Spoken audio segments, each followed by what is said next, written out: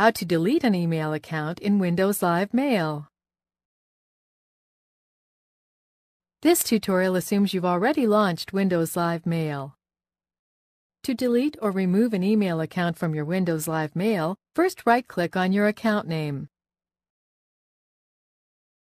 Then click Remove Account. Click Yes to confirm. That's all there is to it. Remember that removing an email account here does not delete the account from your hosting account. It simply means that you can no longer use the account with Windows Live Mail.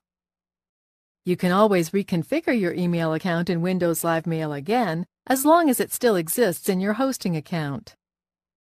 This is the end of the tutorial. You now know how to remove an email account from your Windows Live Mail.